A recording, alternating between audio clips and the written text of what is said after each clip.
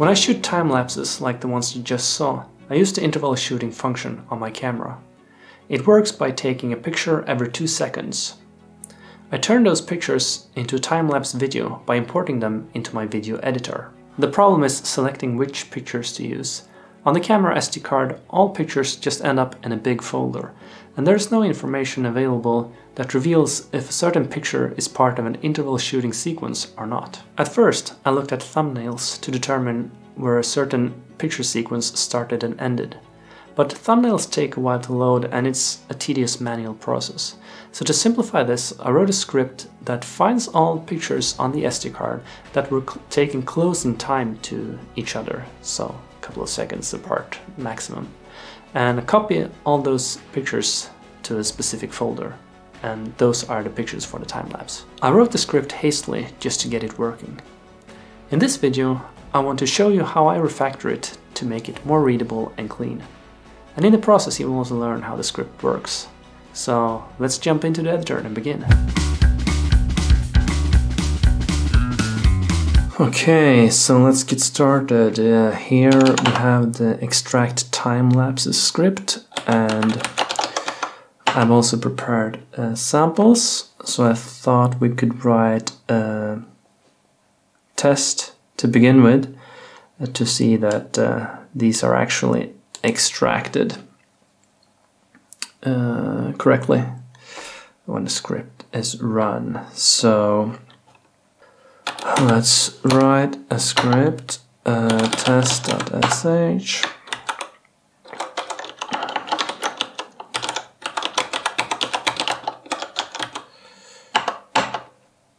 that calls extract time lapses to somewhere, to a folder called new. So let's make sure that it doesn't exist.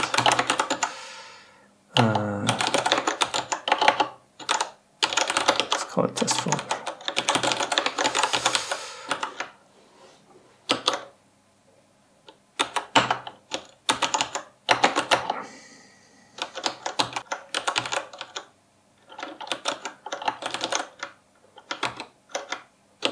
Something like that. And also, extract time lapses will now look for stuff in this directory. So let's, for the moment, do this.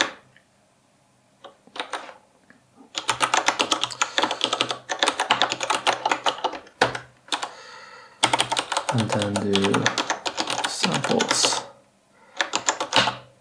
For now, let's just see if that works. So extract time lapses. Let's try it. I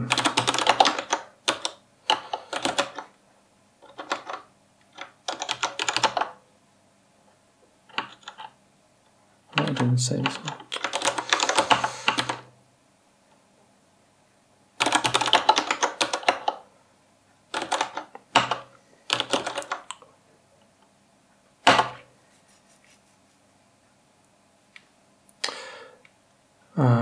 Okay, what happened? So only in test folder.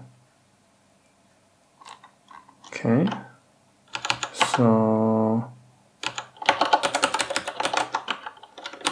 test folder looks correct. Did something on the slash there.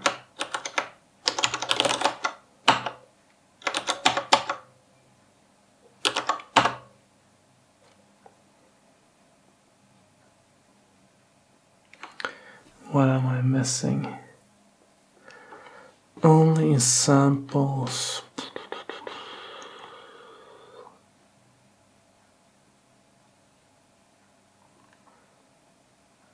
So isn't that? What am I missing? Samples. test folder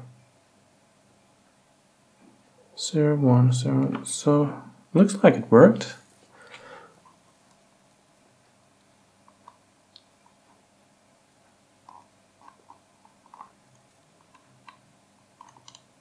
Only sample 0, 77.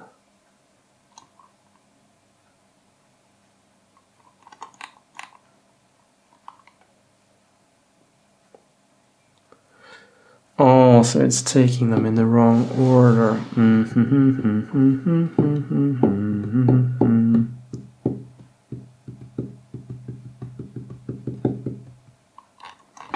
Let's see.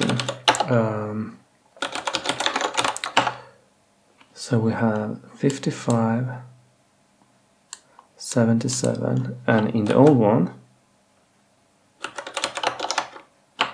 we have, okay, so we should switch those around. So samples 0, samples 2, say, samples 1, samples 0, 2 to samples 1, and then, yay! Okay, so now we have a test script that we can run to verify that our refactorings still work. Let's dive into the script. What do I want to start with? So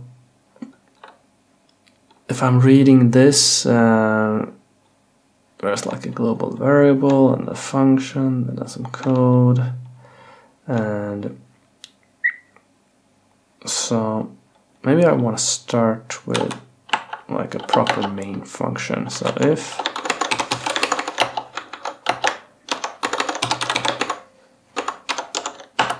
then let's call main, whatever main is, and let's make this the main function. That will probably not work because this images, it's only using the main function, yeah, so we can copy it in here.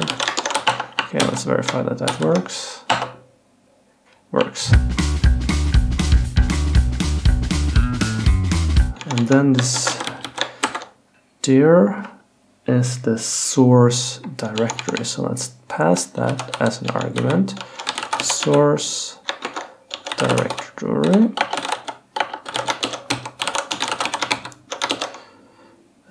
And we can move these down. Let's say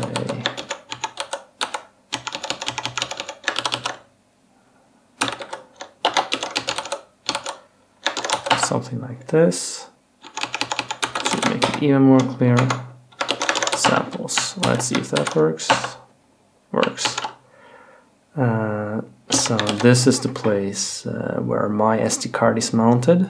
So that should probably be the default later on, but we'll keep samples now too, so that the test script works. Okay, so now we have two functions here. We have the main function, which takes one argument, and it probably writes images to somewhere. Copy file, target directory, base dir. So the base dir is the first argument passed into the script. So let's extract that. Let's move it up here. Let's say source directory and target base directory. So down here we should call it target base directory, and we insert it here, say target base directory equals that. Okay, let's see if that works. Works. Let's do some formatting.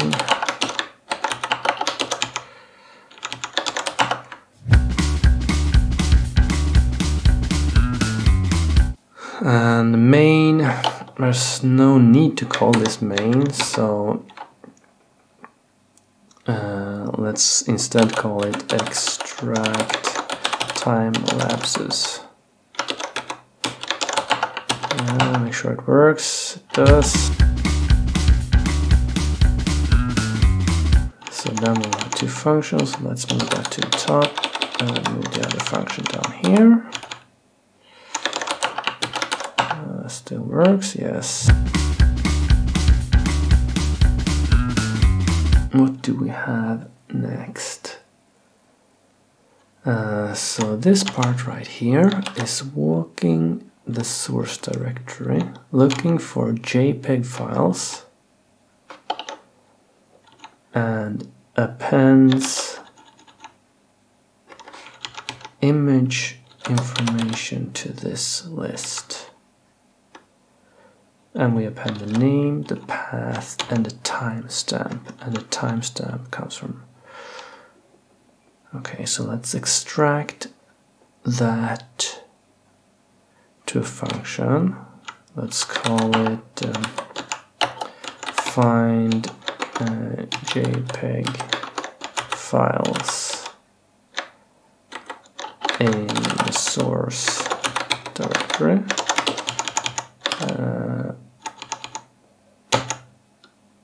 Let's put it there. Return images.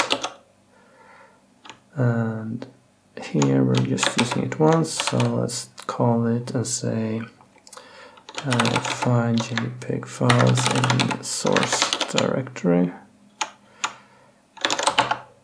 See if that works. Yes, it does. And then let's move it down below.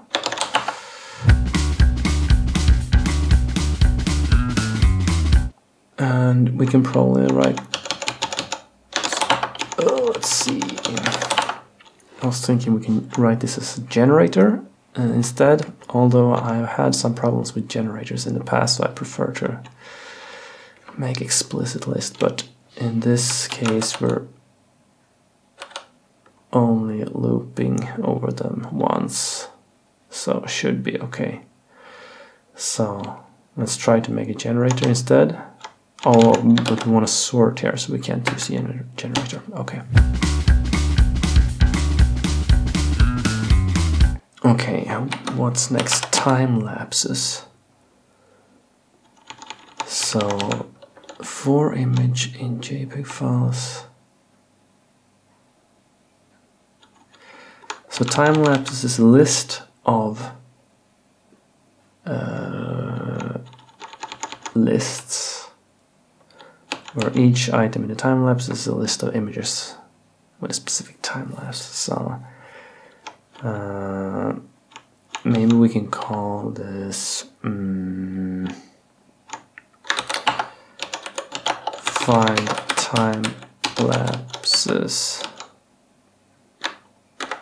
in the source directory, and it's this part.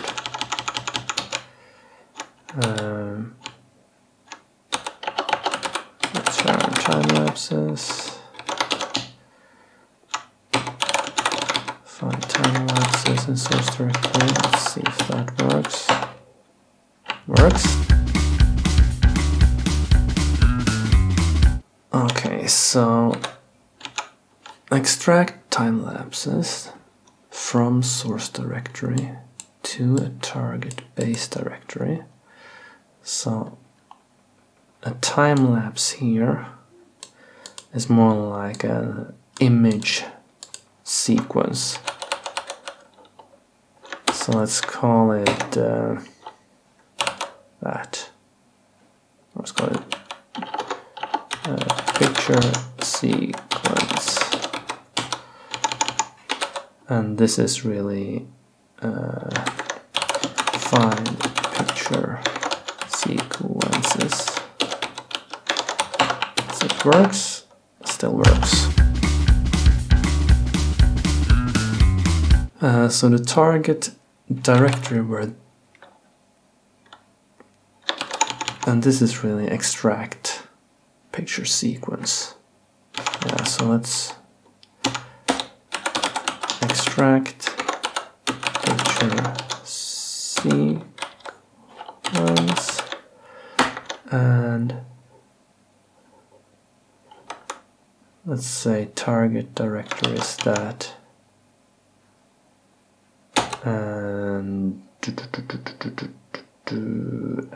we have picture sequence. Let's try to extract the function for that. So it should be this one. Extract picture sequence, target there, and sequence. So make there's target there for image in sequence, copy file, path,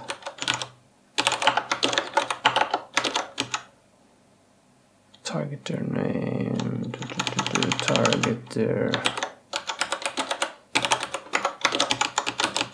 Let's try that. Still works. So let's see if we can do some better naming here. Extract picture sequence, target directory,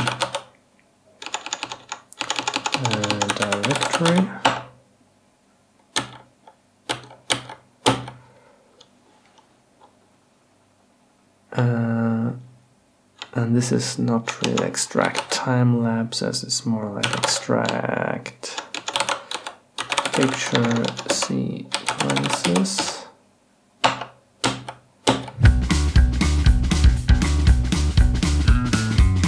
So extract picture sequence, source directory to a target base directory.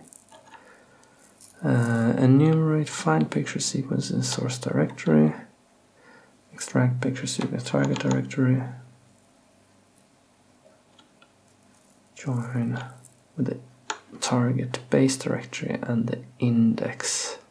So that's what generates the 0 and the 1. And extract picture sequence. Find picture sequence. So I think top two are okay now. This copy file was not copying file attributes, so dates were a bit off. I might want to fix that. So let's say to do copy file attributes as well. Okay, so find picture sequences. So here is the, let's see, relevant comparison. So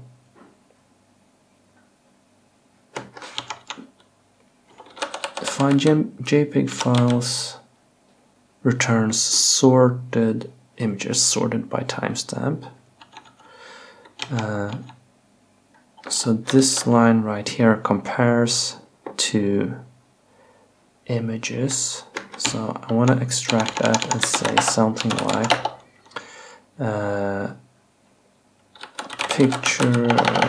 pictures part of same sequence,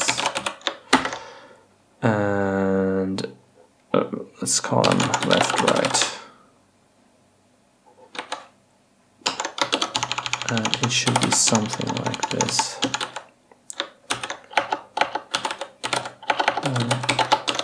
Image is the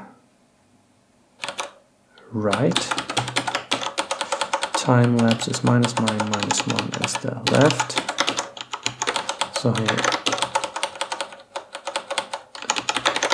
if the timestamp between the right and the left image is less than 4 seconds,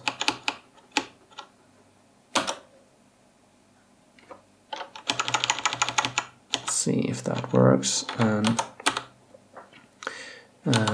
Pictures part of the same sequence, so the left is this one and the right is this one. Let's just see how much we should remove. Too many. Let's try that. Still works. So then we append that image to the last time lapse found, and this should really be, let's rename that to picture sequences.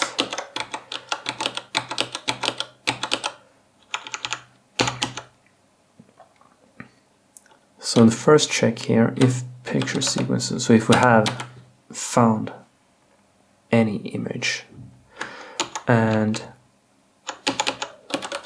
that first image compared to this image, if they are part of the same sequence, then we append that image to the last sequence, otherwise we append a new sequence with just that image. Okay. And I might want to increase this one a bit. Normally I shoot time lapses with 2 seconds apart, but I might shoot longer. And yeah, and I noticed that the diff in the EXIF data was actually a bit more than 2 seconds, like 3 seconds sometimes, when in a 2 second image sequence. So let's do it and equals as well. So we allow a 5 second difference. So not really refactoring, a slight change, but a change I want to make. Images here. Yeah, let's call it pictures. Just to be consistent. An image, okay, let's see, for picture. Picture.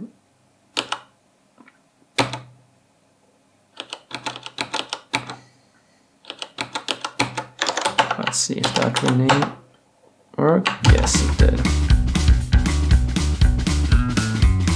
Let's read this once again from top to bottom. So we extract picture sequences from the source directory samples, or yeah, my SD card directory, and the target base directory is given on the command line to the script. Okay. Extract picture sequences, index picture sequence, and find picture sequences in the source directory. Extract picture sequence, target to the target directory.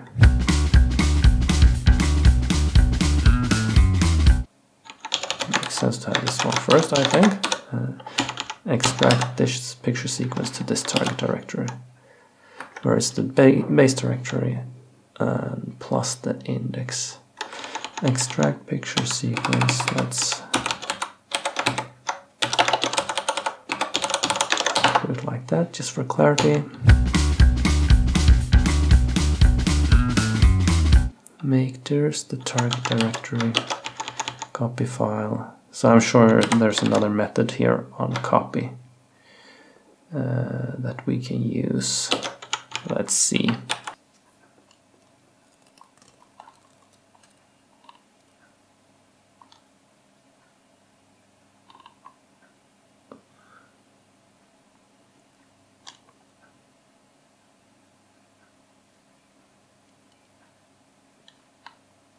So let's just try copy.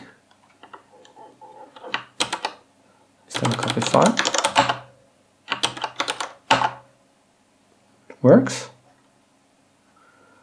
And also sample 0, we have and then test 0. So it's not copying attributes. Okay.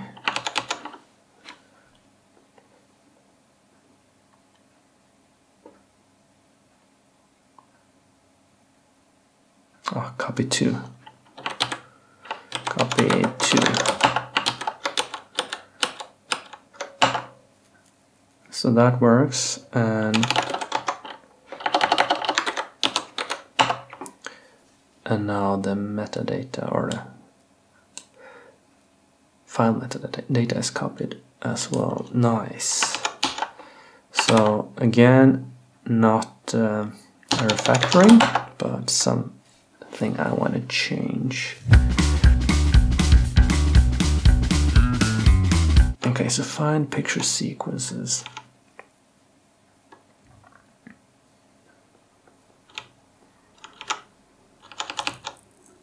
So here I would like to make another change as well. And that is to exclude picture sequences with very few pictures. So the SD card, the camera SD card, might not only contain time-lapse photos, it might just contain other photos as well. I want to exclude those, so we can do something like return x for x in picture sequences if len x is larger than, say, 10. Let's see if that works to begin with.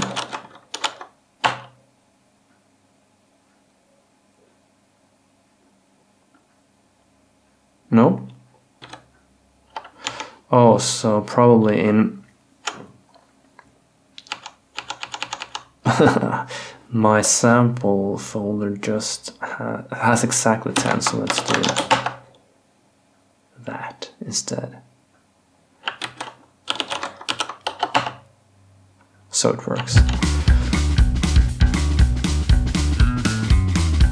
So these constants I would like to extract and call picture sequence mean number. Oh, that's a really bad name. Let's fix that later. Picture sequence mean number, and also this 5 seconds. Let's move that. Where was it? Seconds 5. Full 5. Let's see if it works. Then we can do rename, and this is max seconds diff.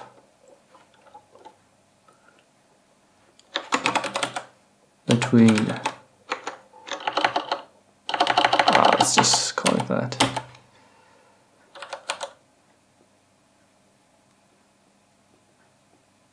Okay.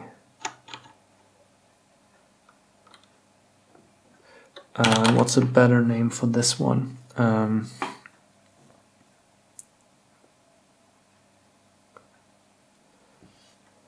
Picture sequence main number.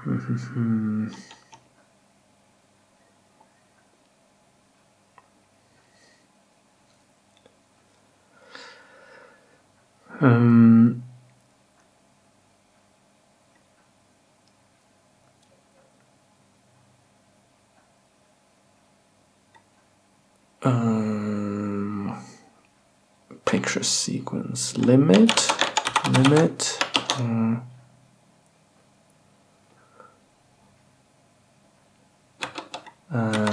number of pictures considered a sequence. How about that?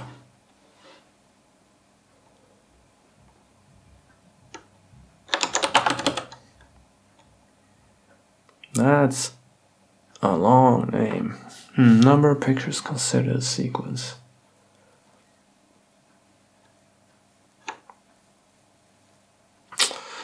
Yeah, I'm pretty happy with that. Reads quite okay.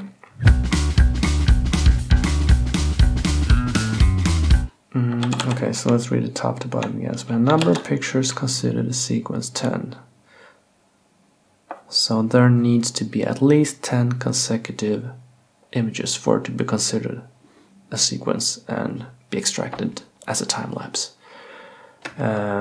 Max seconds diff, so the diff between two consecutive images cannot be larger than 5 seconds. Extract picture sequences, extract picture sequence.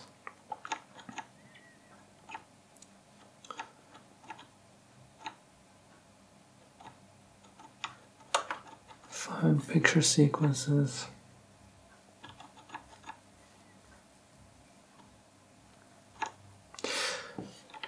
I'm sure there's more to be done to this to make it more clear, but I'm quite happy at this point.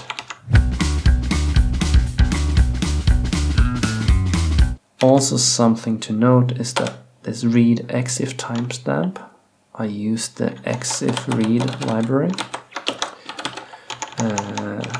This external library just to read EXIF data from JPEG files. I'm just using a very small portion of this library, I guess, just to read the date field of the EXIF tag. So it would be interesting to see how much code would be required just to read that date field without a library, like to parse the EXIF data from scratch.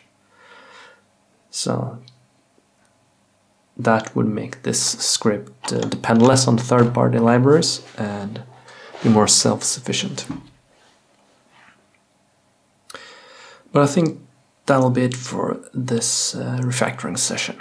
If you like this video, please give it a thumbs up, and if you want to see more videos like this, make sure to subscribe to the channel, and I'll see you in 1 week. Bye!